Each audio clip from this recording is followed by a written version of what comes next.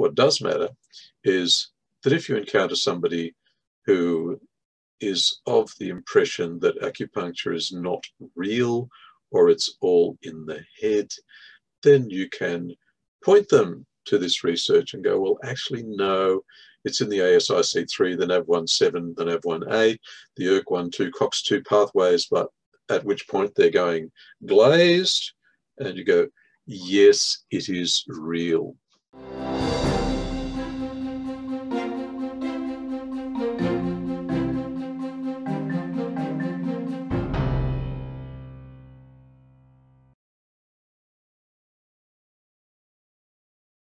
Greetings and welcome to Anti-inflammatory Effects of Acupuncture. Well, the physiology, for some people, it's the physiology that makes it real for them. And that's particularly the case I've found with a lot of medical practitioners.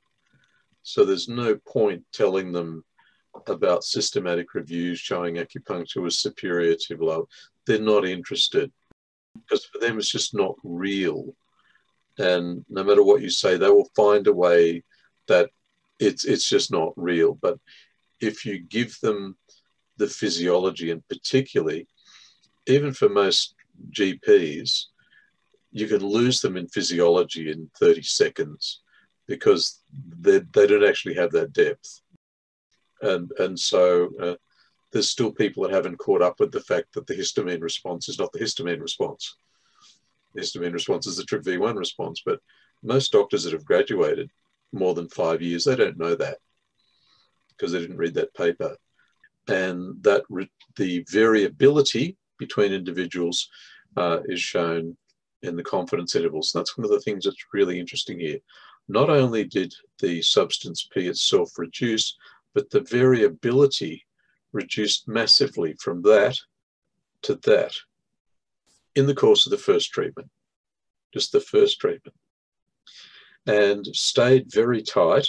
And then as the substance P started to go up, the variability started to increase again.